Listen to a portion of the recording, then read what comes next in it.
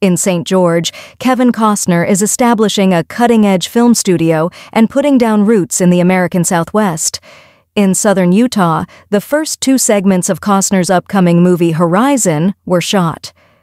Although the film's first segment won't be seen on a large screen until late June, its beneficial effects are already beginning to be seen in southern Utah.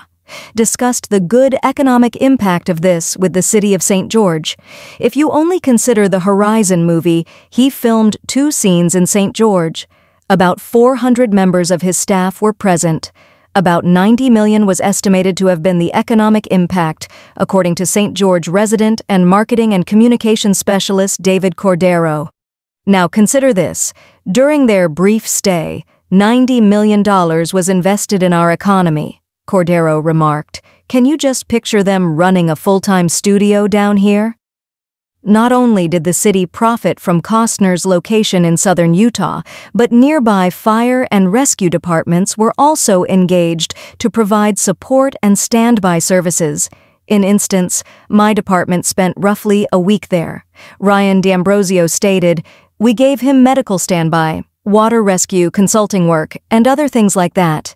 I am aware that a few local departments were acting in a similar manner. That provided food for several of our emergency services.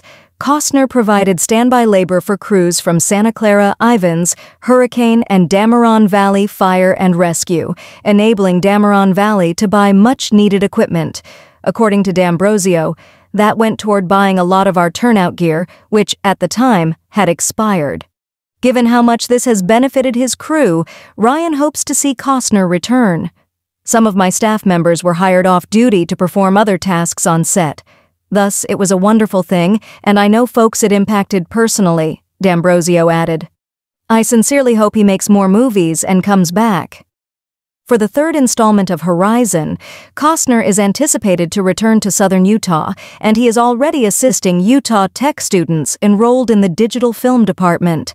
A small number of students were present on the shoot. Patrick Smith, director of Utah Tech's digital film program, remarked, "It was such a transformative experience for them.